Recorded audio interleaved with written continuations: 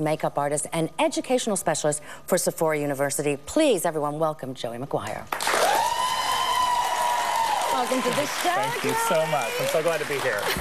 So you're going to take away all our fears, but before you take away our fears, you're going to show us how we can learn how to make perfect eye makeup. Absolutely. And what I'd really want to introduce to is something we've created at Sephora is called the Eye Studio. And it's a place where women can go to get that elusive one-on-one education about how to create an eye look that's maybe more specific to your eye shape or your eye color or just what you're comfortable wearing. Well, what defines a sexy eye look? Well, you know, they say beauty is in the eye of the beholder. Well, I think sexy is also in the eye of the beholder. And it really has to do with what makes you feel sexy and what about yourself that you really want to accentuate. I think sexy is really different for every person. And that's really what the Eye Studio is all about, is finding out what sexy means to you. Now, there are not many eye studios around the country. There's only 3, right? There are only 3.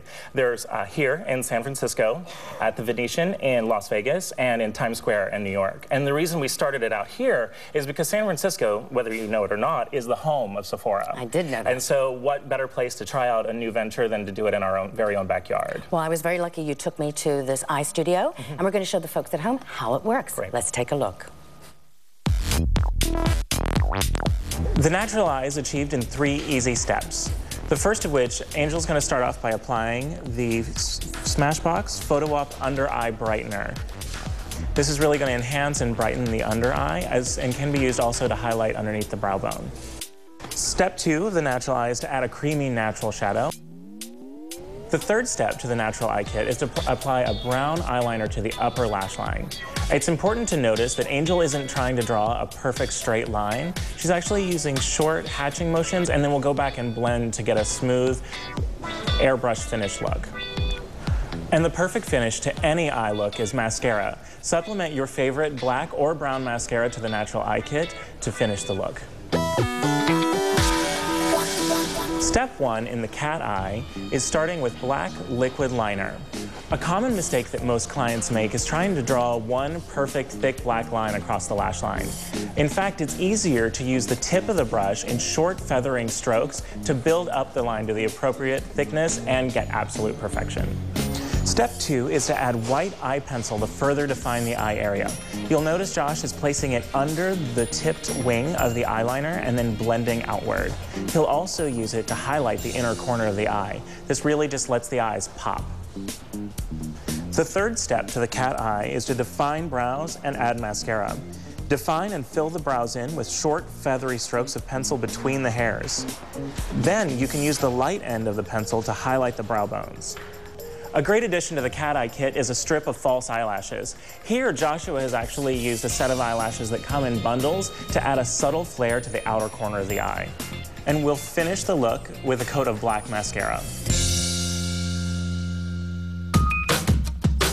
Step 1 of the smoky eye is to start with black cream liner. Using a stiff brush, you apply the liner thickly to the upper lash lines, inside the lower lash line, and in the inner corners of the eye. You'll notice the placement of the liner is all the way across the eye. Don't worry too much about being overly precise. You'll be blending it out. Step 2 of the smoky eye is to apply a rich bronze eyeshadow. You're going to use a small brush to apply shadow on top of the black cream liner, softly blending it into the natural creases. This will help you blend away any rough edges to the liner. You'll notice Kat even uses the bronze eyeshadow underneath the eye to further blend out and soften the liner. And step 3 of the smoky eye is to add a champagne shimmer. You apply lightly under the brow bones and at the inner corners of the eye to catch the light. A great addition to the smoky eye kit is a pair of false eyelashes. This gives you a really great chance to play up the drama. They're great for a special occasion. And the final step of the smoky eye is to apply a coat of black mascara. Wow, Jerry, that looks easy enough. Doesn't it? Yes. Is it free? It is, absolutely. All of the services at the Eye Studio are complimentary. And the kit costs? And the kit actually give you a savings on the amount of products that are in them, so you get them at a little bit of a discount. Oh, that's great. And so everything's in the kit? Yes, sure. All right, now, this spring, colored eyeshadow is the big thing, and a lot of us are fearful of a lot of color on the eye. And today you're going to take those fears away from us. Absolutely. So we're going to go through a few techniques with an eye that has a little bit more color to show you how to do that successfully. Okay. Absolutely. I started actually by priming Jen's eye on this side with an eyeshadow primer, and there are a couple of benefits to that depending on who you are. A more mature client who, say, maybe has drier skin, they'll help them get more pigment payoff on the eye, whereas someone who's younger and maybe has a more oily eyelid helps keep that eyeshadow from creasing up. Right, so that's a good tip. And also another good tip is if you want to start with the eyes before you do the foundation. Absolutely. If you're going to do a more intense eye look, a lot of times you'll get that fallout underneath the eye, and if you've already done your complexion and it's perfected, then you have to go back and sort of reinvent the wheel a little bit. Okay, so once we've done the primer, what's our next step? The next step, when working with bright color, I like to lay down a flesh tone base all over the eyelid. What that does is helps that brighter color become more like the skin and sort of melt in more. And you can notice on Jen's right eye, I have already completed the look, so you can even see that little bit of flesh tone that helps that bright purple really just become part of her skin. Right. Now for those of us with blue eyes, green eyes, brown eyes, is there certain colors that go with, let's say, brown eyes? Absolutely. There are colors that are going to enhance every kind of eye color. If you have brown eyes generally come in two variety. More green-brown, what we call hazel, or more of a rich red-brown. For hazel eyes, you'd wear something that you would wear for green eyes, those warmer shades like plums. For someone whose eyes are more that rich red-brown, navies are beautiful. Right, they are.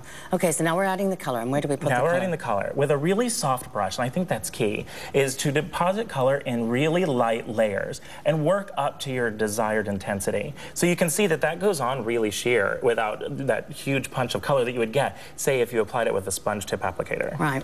Well, to wrap things up on this, we've got the one eye that's finished, and it looks absolutely stunning.